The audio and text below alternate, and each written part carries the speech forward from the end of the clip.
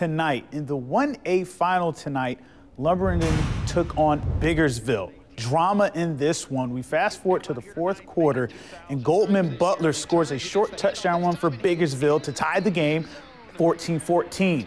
But with 24 seconds left, Lumberton quarterback Rodney Parker goes long, and Kynylin Willis, hands of gold, catches the clutch game-winning touchdown pass as the Panthers take the 20-14 lead. That will be the final score. Lumberton wins their first state title in a decade as Willis gets the clutch state title clinching catch. And then more late game drama. This game just ended just a short time ago. Oak Grove and Oxford met in the 6A final, a rematch from last year. Oxford goes up 28-21 as Mike Harvey hits Alec Bond for a 13-yard touchdown with 3:52 left. Then Oak Grove, trying to dethrone the Chargers, Kate Barnett scores on a 10-yard rushing touchdown with 7 seconds left on 4th and 3, 28-27 game. The Warriors going for 2.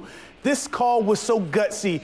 Barnett scrambles, goes right, goes back left, and hits Travion Moore, the senior tight end, comes down with the game-winning 2-point conversion. Oak Grove goes undefeated, gets payback in their second title in program history with a 29-28 win over Oxford, ending the Chargers' 25-game win streak.